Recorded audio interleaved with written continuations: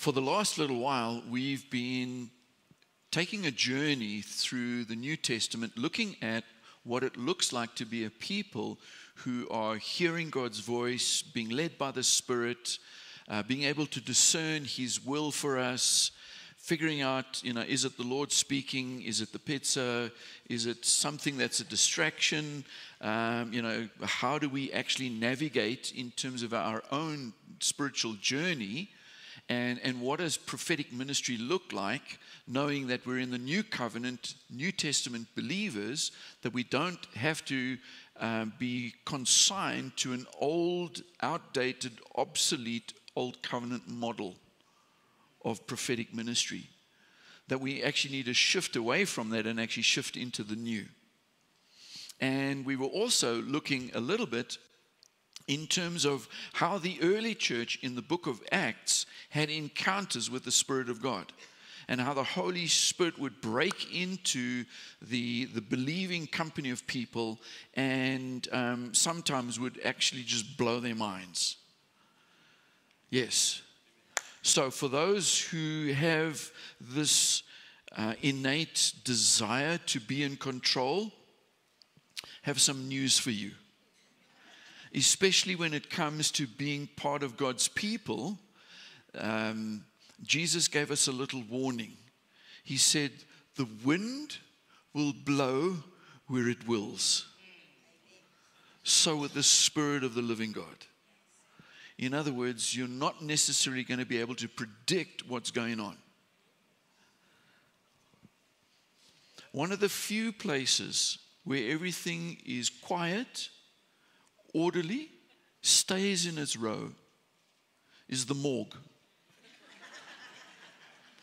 But where there's life and where there's the Spirit of God, there's going to be some spontaneity. There might even be some unexpected things. We read the account of Pentecost in Acts chapter 2, and, they were amazed. They were bewildered. They were perplexed. And we think, oh, that's such nice poetic language. No. They were freaking out. They were freaking out because they had God in a box. Literally. The Ark of the Covenant, they had God in the box. You see, God does not want to remain in the box. He operates outside the box. You thought that was some kind of new business term. No. So, with what the Holy Spirit is doing in the early church, we can expect and anticipate that He would do similar things in the church now, because Jesus is the same yesterday, today, and forever. And so the kinds of things that He was doing as the church was getting established, well, what He started, He's going to continue. So we have this expectation that because God is alive, that He will do things. And when we come together, we have this expectation. Anything can happen, and it probably will. We have this excitement as we gather together with God's people, that we have an environment where He can do what He wants to do, and we're not so planning and controlling everything that there's no space or room for the Spirit of God. Okay. That was my disclaimer. So, Breakthrough Family, we are a kind of people who have positioned our hearts and our minds to be flexible. In fact, we found that there was, in one of the ancient texts, you'll see it in the subnote in Matthew chapter 5, it's the Beatitudes. It says, "Blessed are the flexible, for they shall not be bent out of shape." And so we want to remain in a place where God can speak to us and He can reveal new things to us, that we're open to Him blowing our minds, that we too would have this kind of, oh my goodness, I'm so amazed. Wasn't that amazing? Wow, were you there? Were you in the worship? Wasn't that amazing? That's what we're after, to be amazed by his presence. It's going beyond what, we're rationally thinking and predicting. We're open to being amazed. Okay, 5 people. Okay, that's enough. Marvelous. So, we're in Acts chapter 8. We looked at a couple of different chapters previously. We looked at the outpouring of the Spirit when Cornelius, and it was the first time the Gentiles, in other words, the non-Jews, had encountered the outpouring of the Spirit. So we looked at that. And Peter got into a bit of trouble, got called back to head office, had to explain a few things. Yeah. And anyway, here we are. We're back in chapter 8, and the context that we noted was that there were a heavy persecution had broken out against the church. And this guy, Saul, he was going to later change his Facebook profile to Paul. He was instrumental.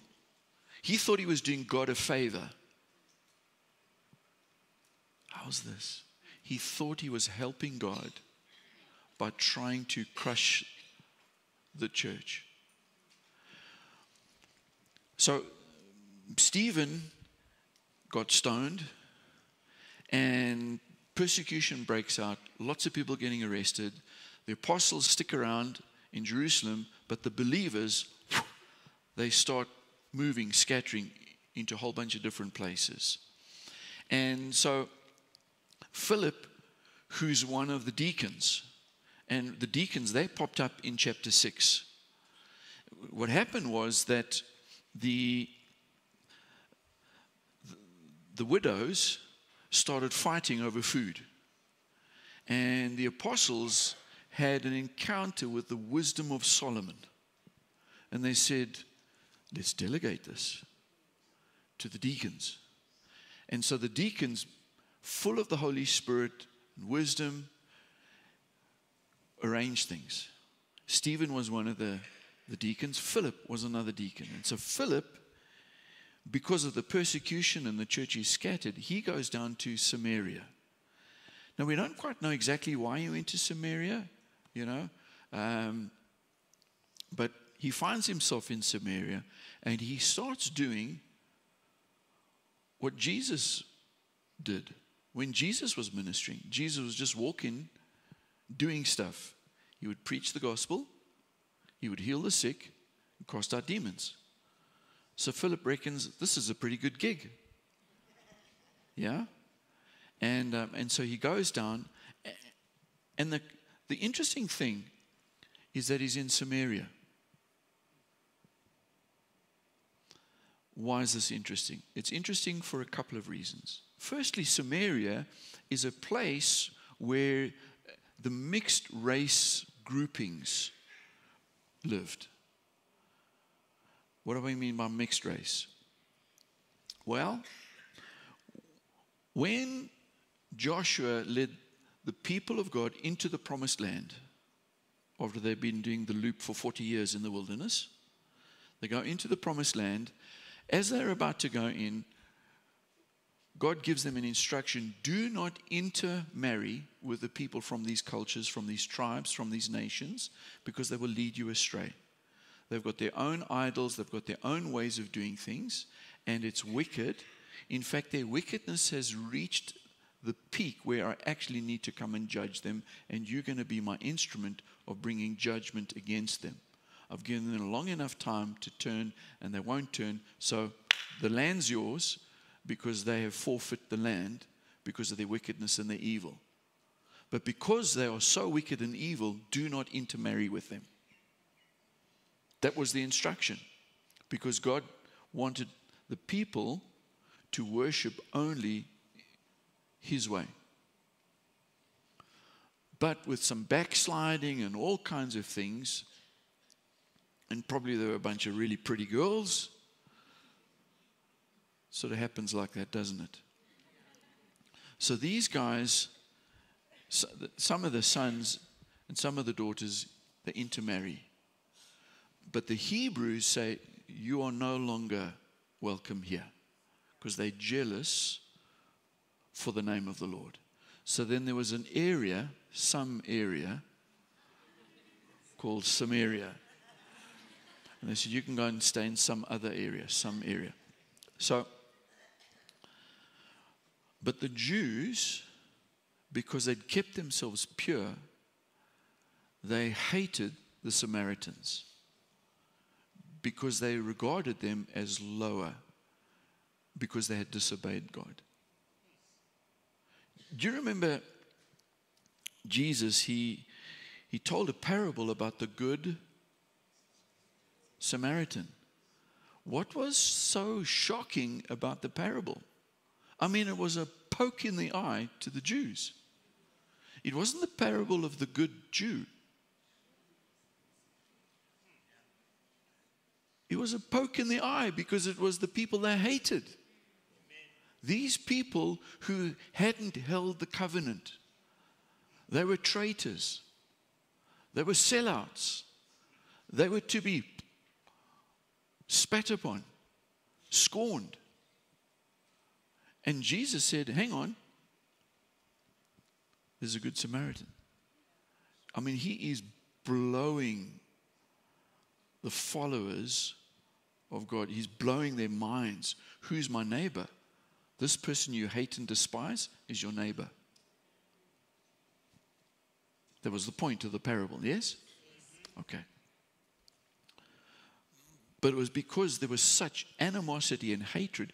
Do you remember there was another time, James and John, they were known as the sons of thunder. That was their nickname. How do you think they got their nickname? Well, one of the times Jesus was taking a shortcut and he went through Samaria. And there was some stuff that was going on, but the Samaritans didn't really receive, who's this rabbi coming here? This is our turf. You get off over there. Like you trespass or whatever. And they didn't receive the gospel. So James and John, they're kind of like, not a problem, Jesus. We saw what Elijah did to the false prophets of Baal. And these people, they might as well be false prophets, these Samaritans. You just give us the nod and we will do the Elijah thing and call down fire from heaven, sort them out. Sons of thunder. And Jesus said, whoa, boys, you don't know what spirit you're of. Okay. My point is that the Samaritans were not loved. Hated, despised. Philip finds himself where? Samaria. Why? Well, because Philip is one of the guys full of the Holy Spirit in chapter 6. To be a deacon, they would choose men full of the Holy Spirit. So he's full of the Holy Spirit. And remember, Jesus, before the outpouring of the Spirit on the day of Pentecost, 10 days before, it's going to be the ascension, he says, boys, stick around in Jerusalem until you're clothed with power from on high, till the Spirit comes upon you, and then you'll be my witnesses in Jerusalem, Judea, which is the area around Jerusalem, and then Samaria, and then, well, you'll just keep going, ends of the earth.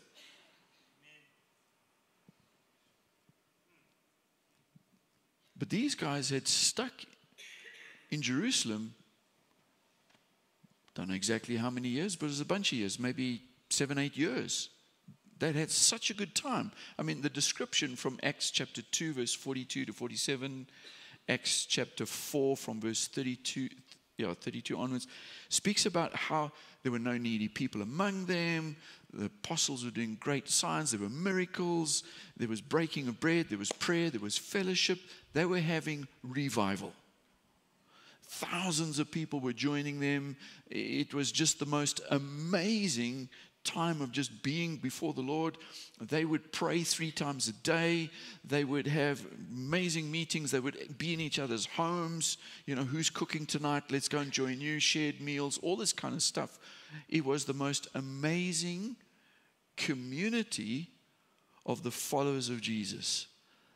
In fact, it was so good, nobody wanted to leave Jerusalem.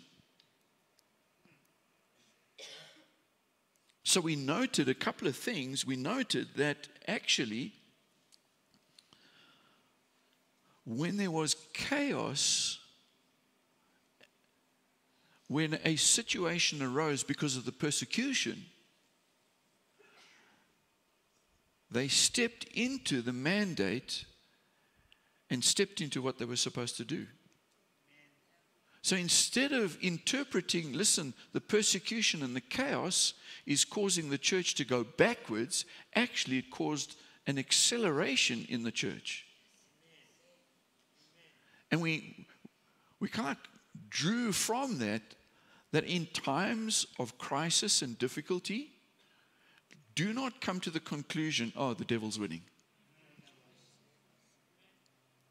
If our world gets shaken, as it did some 3 years ago, and there's some early seismic activity warning signals that same shaking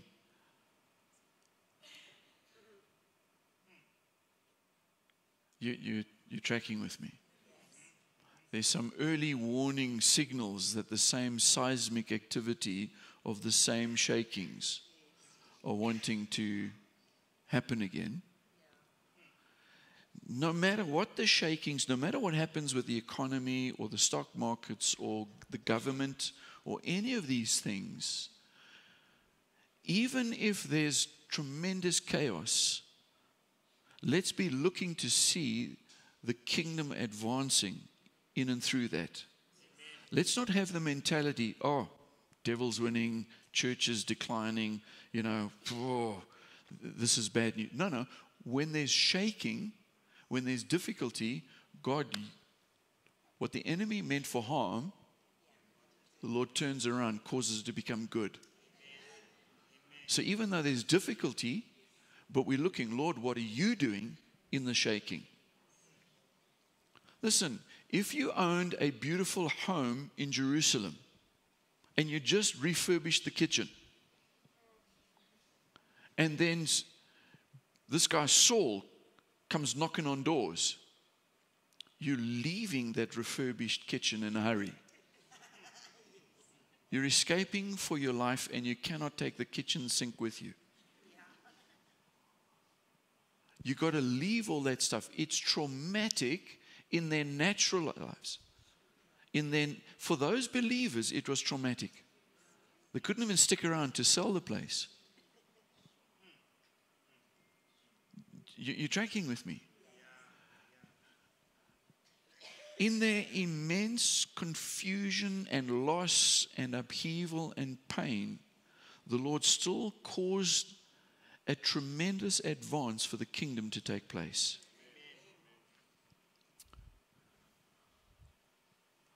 Some of us have lost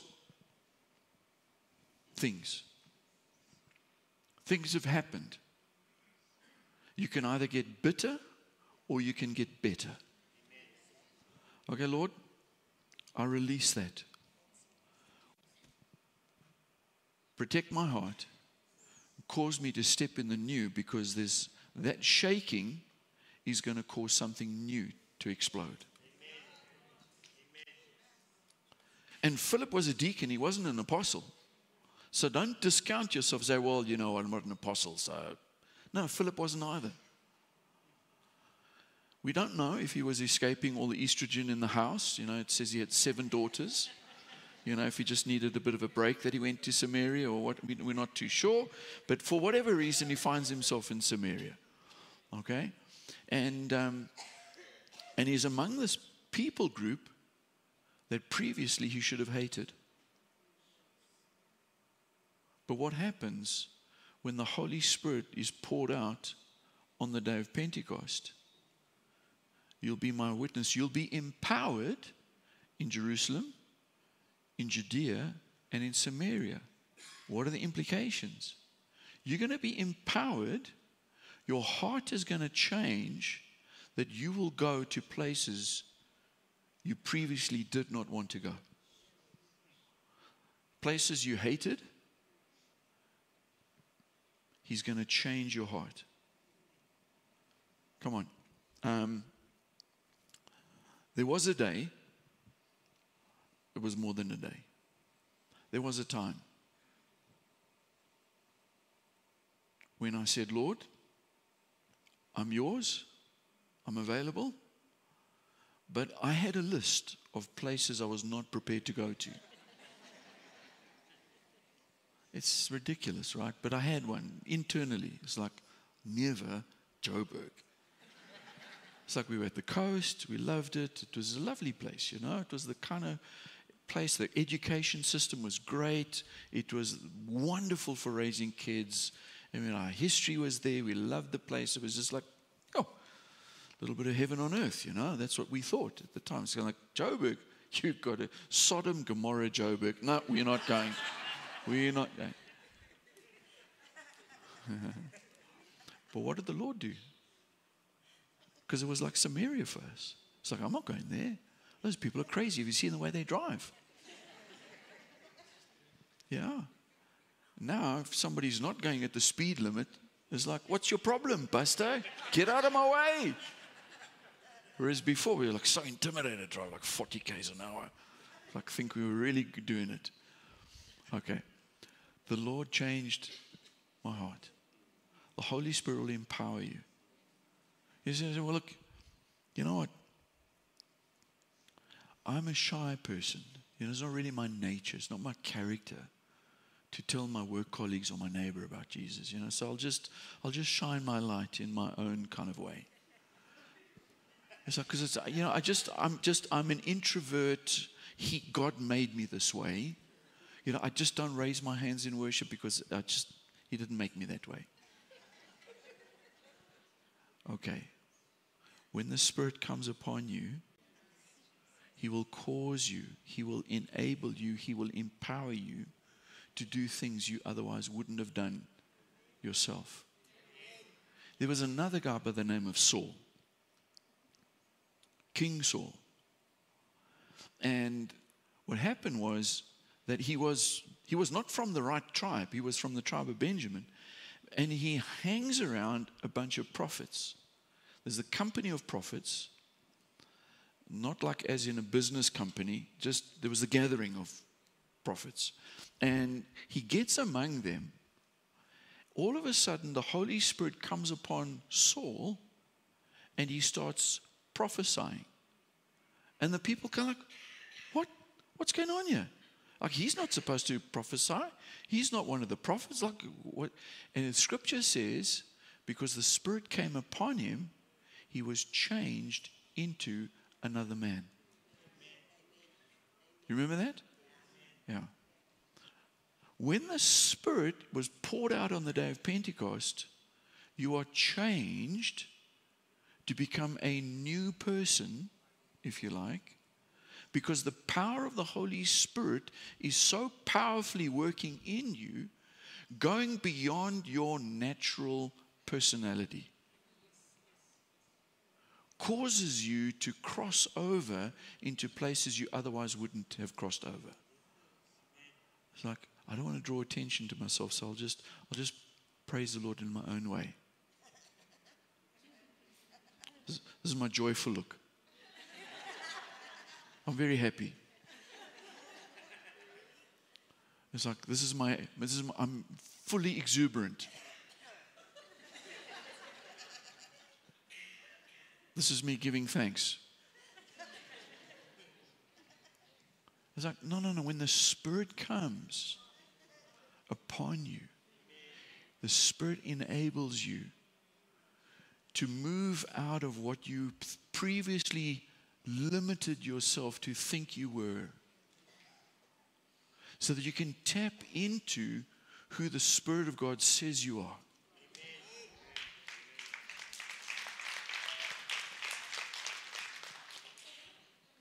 Where the Spirit of the Lord is, where the Spirit of the Lord is, there is freedom. Yeah, I'm very free.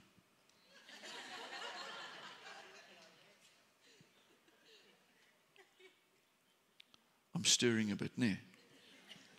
Okay, good. So Philip finds himself in Samaria because he's a man full of the Spirit. He's now in a place previously he would have hated. Previously he would have thought, I'm not qualified to go there. I mean, I'm just a deacon. I just do tables and food and sort out squabbles between old ladies. Which is, I mean, it's an immense task. You can understand why the apostles handed that off.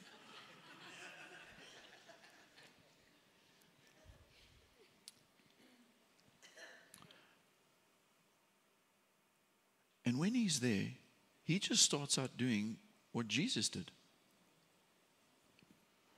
And, well, let's read it. I want to make this a legal church service. Join us, Acts chapter 8, verse 4.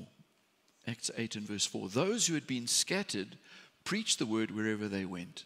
So Philip went down to a city in Samaria and proclaimed the Messiah there. When the crowds heard Philip and saw the signs he performed, they all paid close attention to what he said. For with shrieks, impure spirits came out of many, and many who were paralyzed or lame were healed. So there was great joy in that city. Come on, yeah? And that's where we sort of were camping last week. Let's read on. Now, for some time, a man named Simon had practiced sorcery in the city and amazed all the people of Samaria. He boasted that he was someone great. And all the people, both high and low, gave him their attention and exclaimed, this man is rightly called the great power of God. And they followed him because he had amazed them for a long time with his sorcery. But when they believed Philip as he proclaimed the good news of the kingdom of God and the name of Jesus Christ, they were baptized, both men and women. Now Simon himself believed and was baptized, and he followed Philip everywhere, astonished by the great signs and the miracles he saw. When the apostles in Jerusalem heard that Samaria had accepted the word of God, they sent Peter and John to Samaria. When they arrived, they prayed for the new believers there that they might receive the Holy Spirit, because the Holy Spirit had not yet come on any of them. They had simply been baptized in the name of the Lord Jesus. Then Peter and John placed their hands on them, and they received the Holy Spirit. When Simon saw this, when he saw that the Spirit was given at the laying on of the apostles' hands, he offered them money and said, give me also this ability, so that everyone on whom I lay my hands may receive the Holy Spirit. Peter answered, may your money perish with you, because you thought you could buy the gift of God with money. You have no part or share in this ministry, because your heart is not right before God. So repent of this wickedness and pray to the Lord in the hope that he may forgive you for having such a thought in your heart. For I see that you are full of bitterness and captive to sin. Then Simon answered, pray to the Lord for me, so that nothing you have said may happen to me. And after that, further proclaimed the word of the Lord and testified about Jesus. Peter and John returned to Jerusalem, preaching the gospel in many Samaritan villages. So much in this passage. I'm going to take some time to unpack it this morning, and we'll come back one more time for chapter 8 next week. Is that all right? Let's see how far we can get.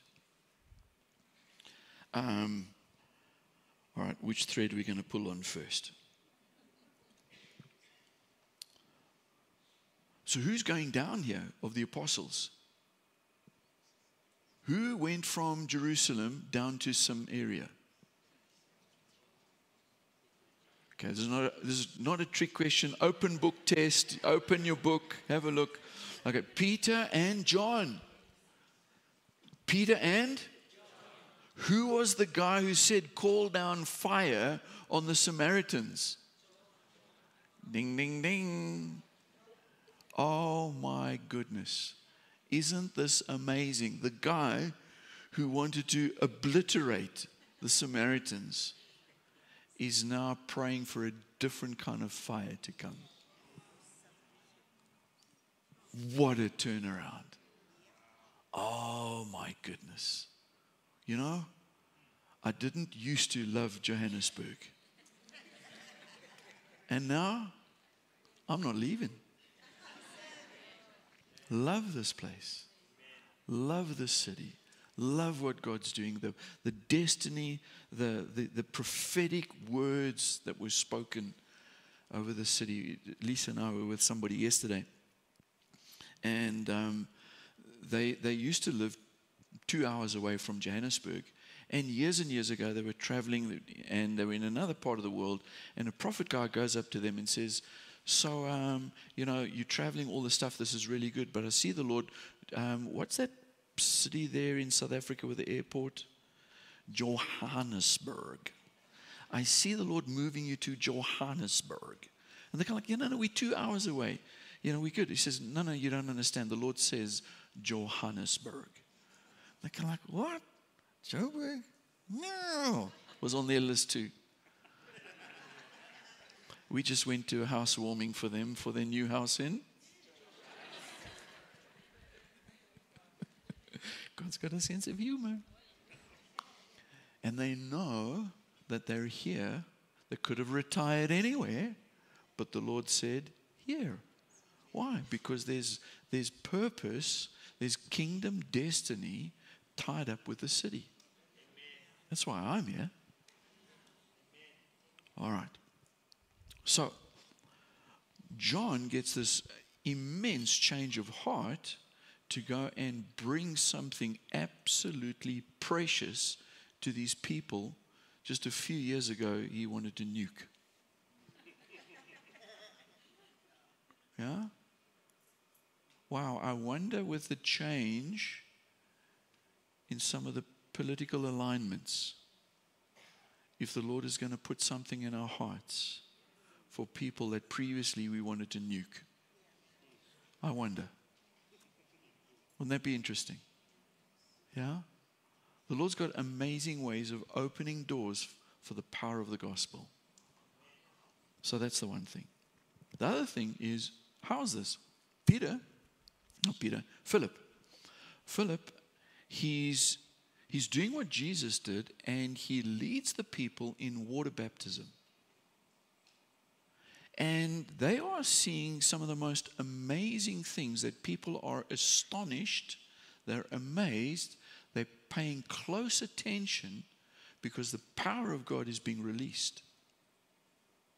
This is good. This is a key for the city. The city, it said, there was great joy in that city because the power of God had been revealed through an ordinary person, Philip. This gives us great hope. The Lord can use us as ordinary people in this city to bring great joy. That's why we prophetically have already called it Joyburg. Because we're prophesying God's going to do powerful things in the city. He's going to bring great joy to Johannesburg. Yeah? So we're looking to see what He's doing. We're positioning our hearts and our minds that the Lord would use little old me to do stuff. Yeah? You see somebody limping, you're kind of like, that's amazing. They've got a target on them. The target is they've got a need, and we know the one who meets needs. So we're just doing this link, but hey, I know somebody who can fix this. How about it? Yay? I mean, the healing isn't in you, the healing's in Him. It's not your great power. You see, this is where Simon was getting it wrong. He kind of like, hey, I need this power. His heart wasn't properly connected. A few other issues. If I've got time, I'll try and get there. But he was observing the power that was taking place, thinking that, oh my goodness, the apostles have got magic in their hands. Like it must be in their hands, because if they lay hands on, things happen. Okay, so we learn from this not to make that same mistake. Oh, there must be only certain people who've got God power to do stuff. And, oh, I just don't have healing hands. It's like, no. Wrong conclusion. He is the healer. And so we're connecting people to the healer. It's like, don't look at us, look to him. He's the one. So we're living with that anticipation that there's going to be signs and wonders. We're going to be amazed because Jesus is the same yesterday, today, and forever. He's the healer. Not he was the healer, he is the healer. So he's constantly in healing mode. Yay. All right. We live with an anticipation that God is going to change our hearts and cause us to do things, to be what people need for us to be for their situation to be resolved. So previously you were not somebody who enjoyed, liked, appreciated Samaritans. Guess what? He's going to change your heart so that you'll be in the place where you're going to love Samaritans. Yeah? Now, you can either go because the Spirit has come, or you can wait for some shaking.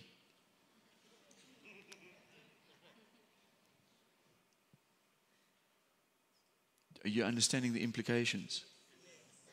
But God's got a plan.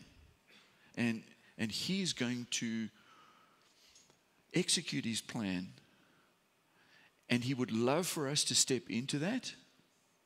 And sometimes we need things to just have some upheaval before we're willing to get up off our blessed assurance and actually do the things of the kingdom. Okay. So, Simon is watching what Philip is doing.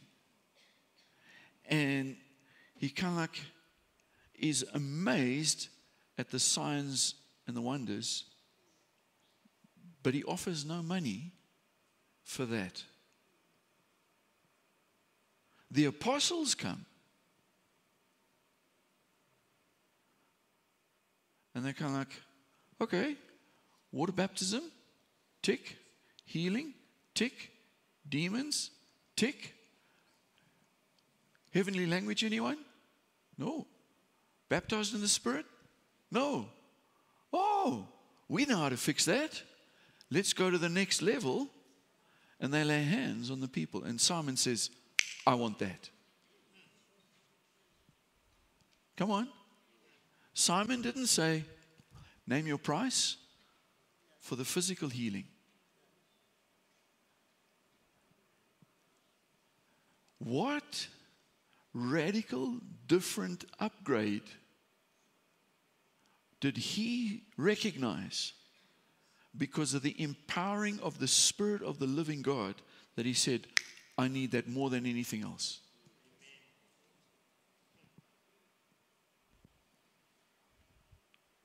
I'm provoked by this story.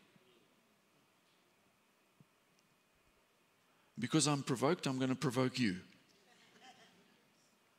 It's like, my mind would have been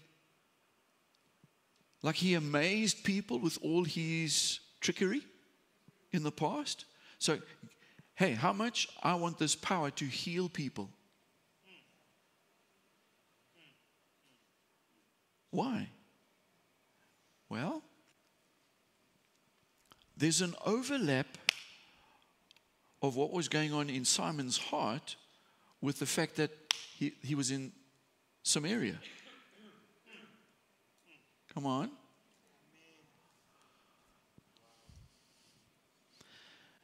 God said, here's the promised land, keep it pure. I don't want you intermarrying because you will go after their false gods, their idols. What was he doing? Simon was using demonic powers, false god, witchcraft, sorcery, instead of, because he's half Jew. He's a Samaritan. So instead of walking in righteousness and in the power of God, he's now got a mixture in his life.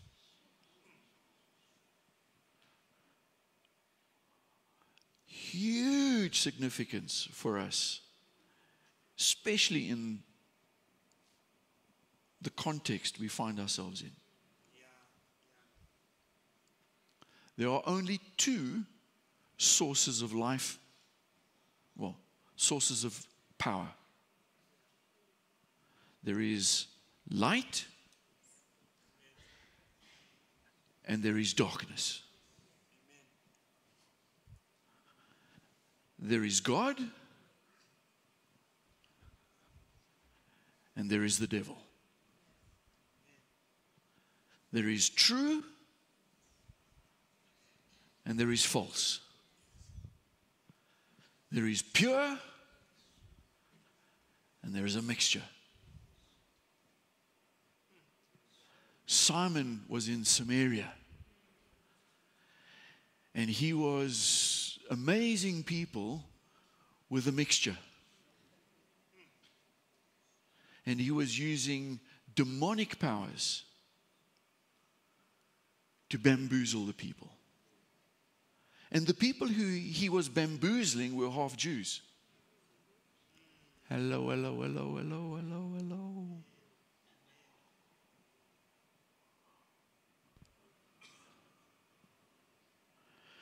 You can either do it God's way, walk in light and in truth.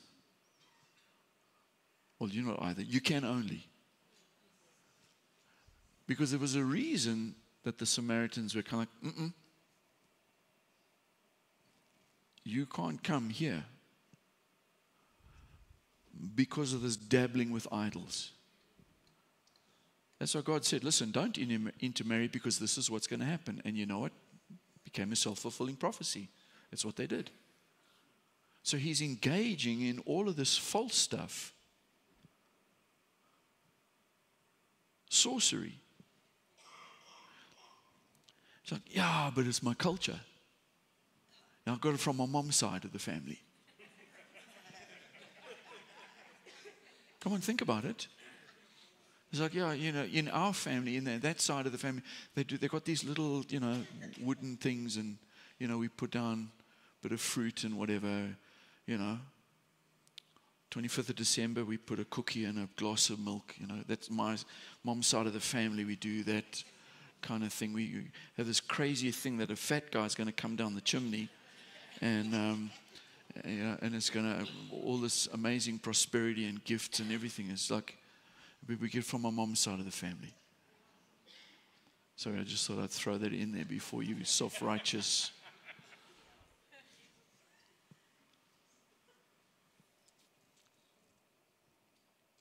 It's my culture, you know, circumcision.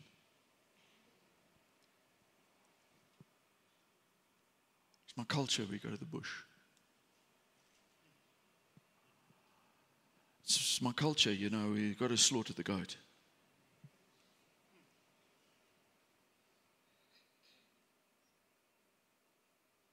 Are you trying to mix something here?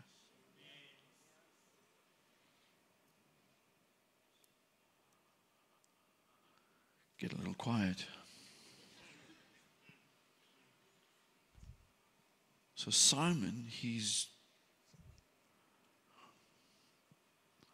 one of the reasons, I'm going to interrupt myself. This is the interruption coming. One of the reasons why I took so much time at the beginning of the year to talk through about discernment and checking to see, is this God? Is this the voice of the Spirit? Or is this just another WhatsApp thing that's coming through the Samaritan group? Are you tracking with me? It's like, is this really God? Or is this just a mixture that's going on? All right? Because we got heaps of places in this country and on this continent that say they're Christian and are prophesying till the cows come home. Literally, they want the cows. It's not prophet, it's profit. And they're abusing people with so-called stuff, but it's a mixture. And in fact, many of these people, you say, okay, so who trained you? What's your spiritual heritage? What are your roots? Where did you grow up? Who in the Lord actually mentored you and discipled you? It's kind of like they were a nobody sitting in a tiny little classroom in a school that you've hardly even heard of. They paid their dollars and they went to the mountains and the caves in Ghana, and they came back and now they've got a church of thousands. Something's not right. Something's not right. They literally sold their soul to the devil. Something that absolutely intrigues me. I haven't figured this out because the demonic still allows them to so-called preach in Jesus' name.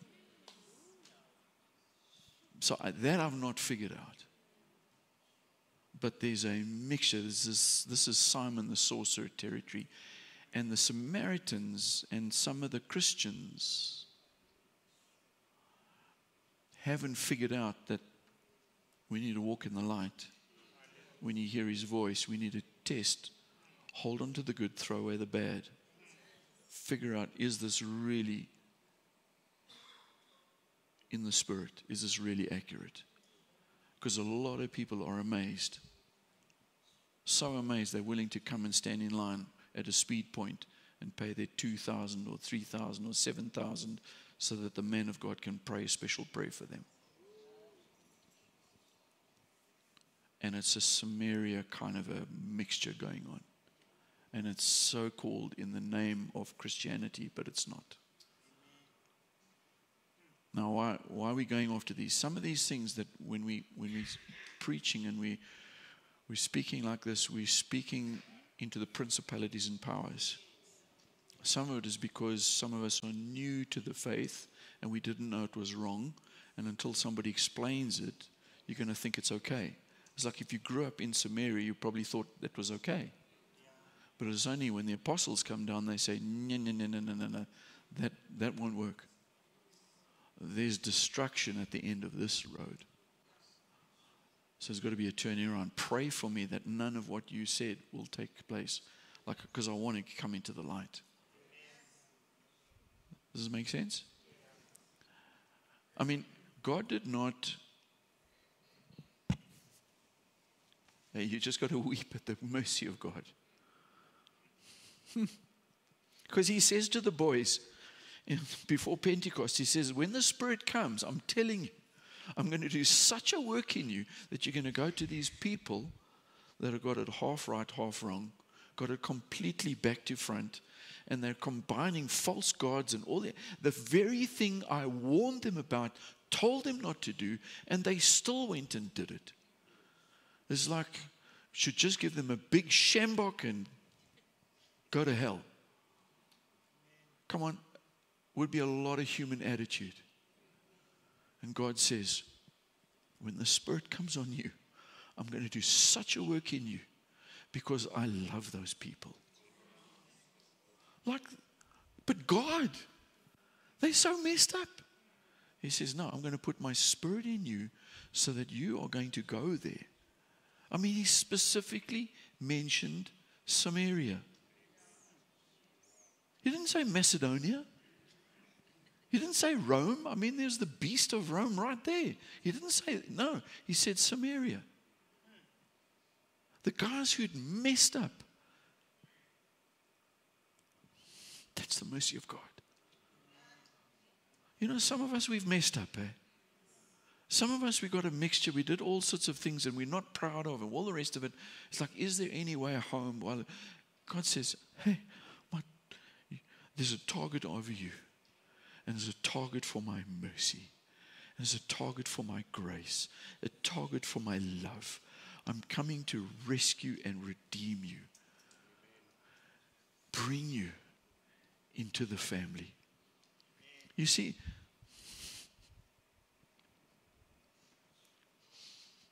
their identity was they were Samaritans.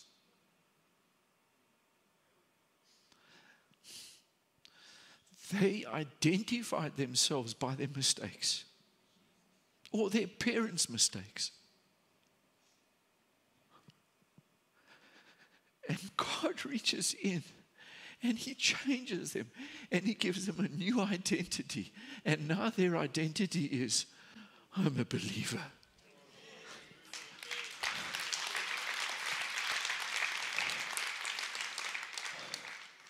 The mercy of God. He changes their identity. Those who were outcasts, I mean, the sons of thunder want to do the Elijah thing, call down fire. And He says, no. They're a target for a different kind of fire. The fire of the Holy Spirit. Yeah? I'm going to send an ordinary guy called Philip. And he's just going to do, because he doesn't know any better. It's like, okay, what did Jesus do? What would Jesus do? It's like Jesus would tell them that there's good news. And then He would pray for people. And if a demon showed up, He'd just like tell it to get lost. So let me try that. And it's like, boom. Boom. It's like ordinary people just doing ordinary Jesus stuff. And a whole thing shifts and changes.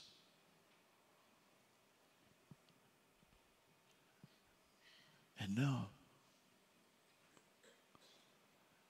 Samaria is not a barrier anymore. Now we can do the ends of the earth.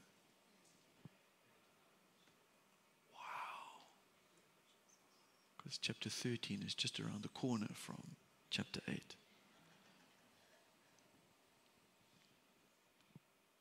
Isn't that extraordinary? I don't know if you get moved like I do, but wow. Anyway, there were a whole lot of other things I said in the first service which I didn't get to hear.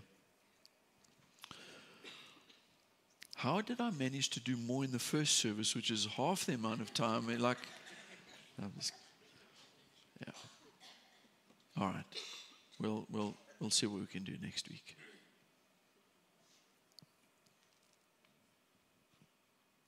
Can we maybe just pray? That'd be a good way to end the service. So, Holy Spirit, would you work in my heart where there are places? Should we sit this time to pray? Okay. All right, then I will too.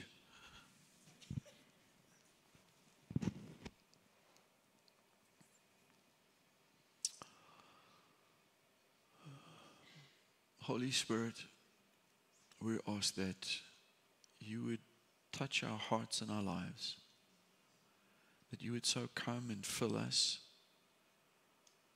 that would result in a change, a shift, a transformation internally.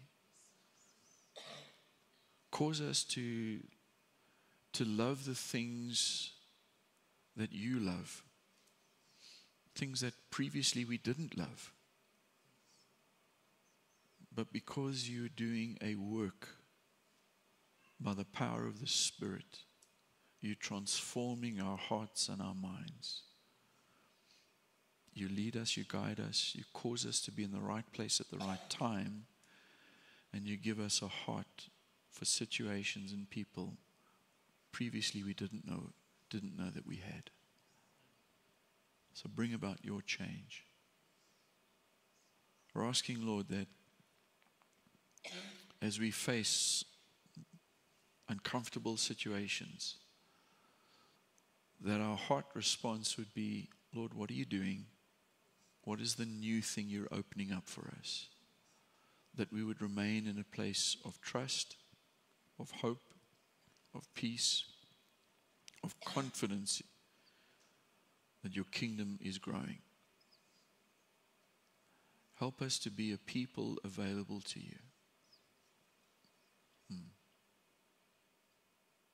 Thank you, Lord. Where we've been involved in things where there's a mixture, where we thought, it's okay. It's just, part of what the family does.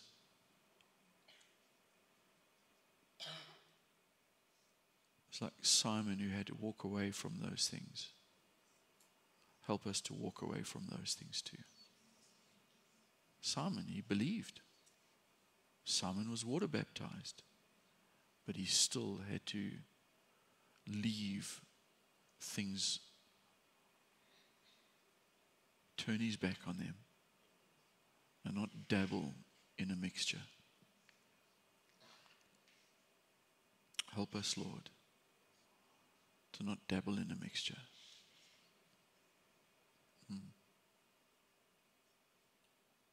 Thank you, Lord.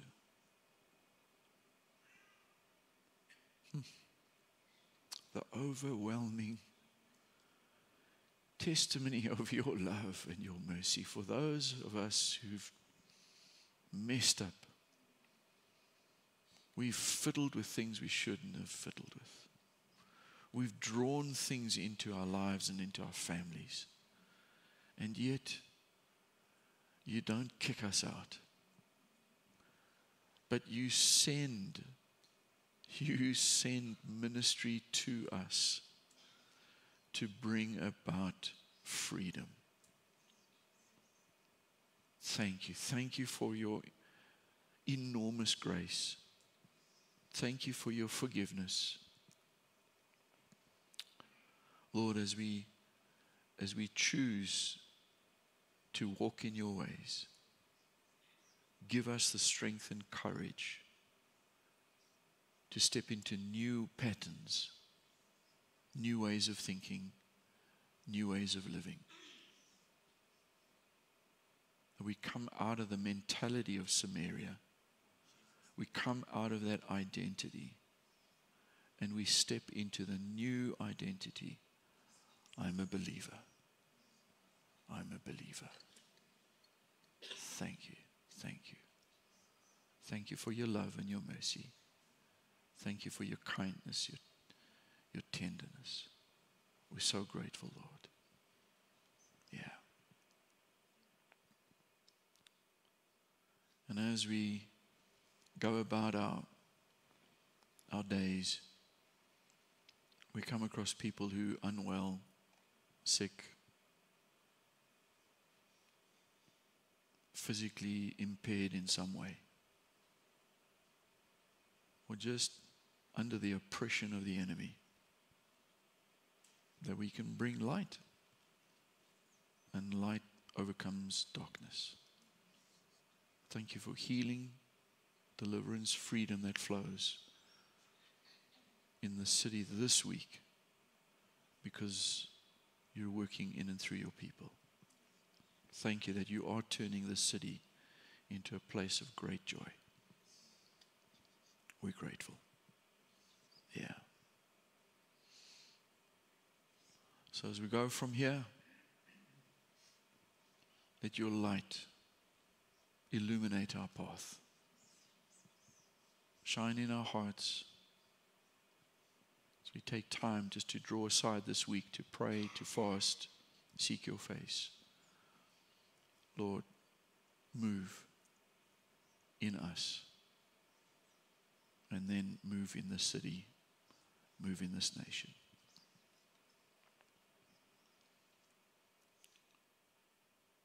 Thank you for your peace, your love, your protection, and your provision. We ask all these things in the name that is above every other name, Jesus. Amen.